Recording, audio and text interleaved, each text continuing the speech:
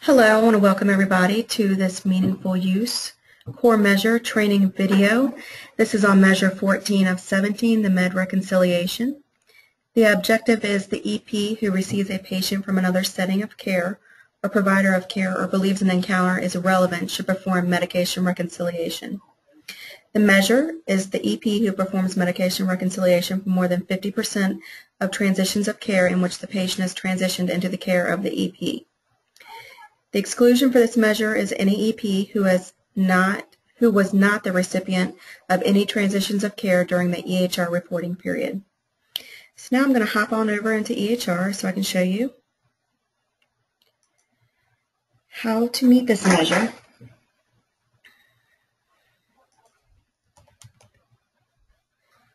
Actually, I think I already have a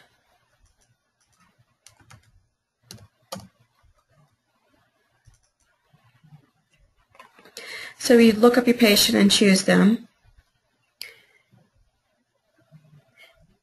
Go to intake. I already had this visit that I was working on. Make sure that your specialty and your visit type is always selected. For ophthalmology, you can select that it's established, a new, or a consult or post-op patient. But you want this is what really lets them know if they are supposed to be receiving a transition of care or summary of care. New patient, established patient. So this is really important that it's automatically defaulted to established patient, but that you select that it's a new patient if it's a new patient.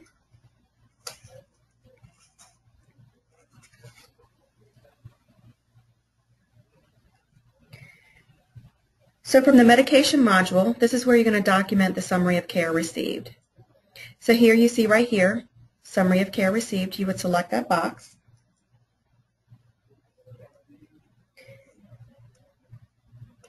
And this box will be checked on encounters for which your practice received a summary of care record for the patient from another provider.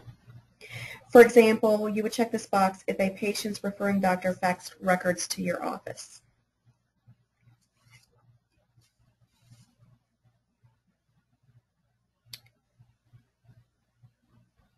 So for the manual reconciliation, once you've selected this box, you're going to hit Reconcile. And for manual reconciliation, you would make sure that this is selected right here.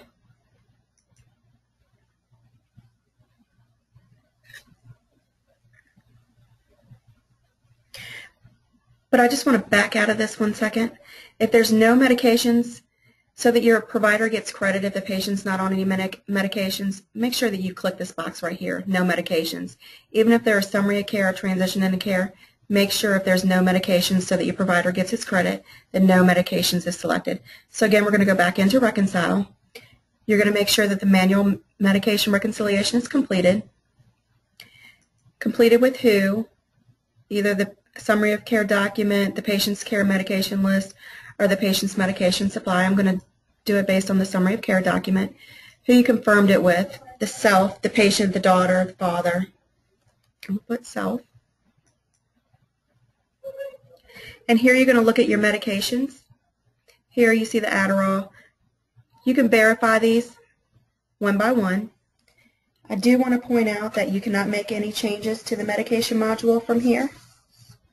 If you need to make any edits to the patient's medication list, you need to go to the medication module.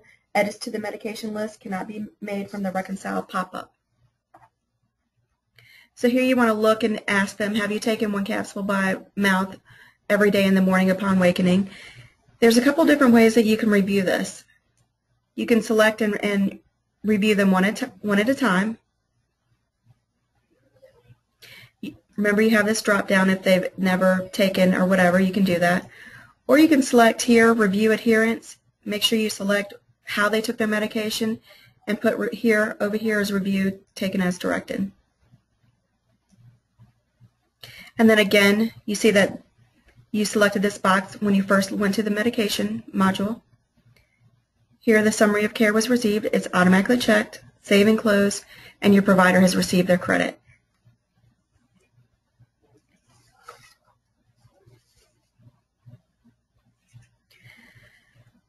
You can also reconcile electronically, and this compares the two data sets.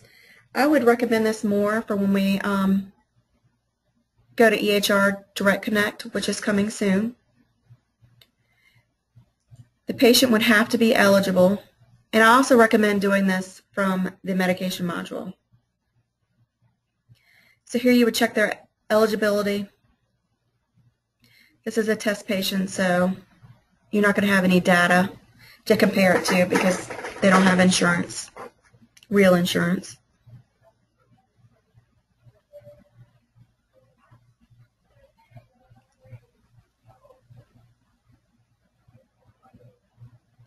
And remember, the data goes over what's come in electronically versus what's in your medication module. You can compare the two different data. That's not going to do anything because there's no, but you would select Reconcile. This is what's in your EHR. You would compare it to the imported items. You can make your changes. This is really important. You have your drop down, that's keep, stop, or delete. Over here is going to be import. It's going to be add, import. Down here is where you would see your changes. Your reconciliation history would be here.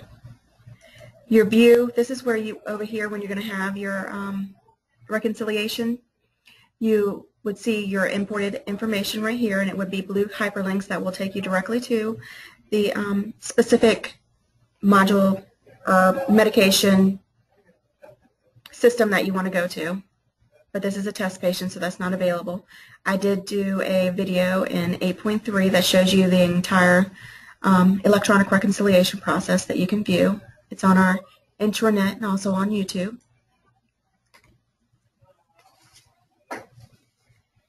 But either via the electronic or the medication module, your provider, as long as you have clicked these two buttons, either the transition of care or the summary of care, your provider is getting their credit. If the patient, again, is currently not taking any medications, ensure that the no medications, that's this box right here, is selected. This can be documented from the medication module or from within the templates in NextGen KBM. So like I said, make sure that that's marked so that your patient gets their credit. And that concludes this training video on the Medication Reconciliation Meaningful Use Stage 2 Core Objective 14. If you have any questions, please feel free to email the help desk. Thank you so much for watching.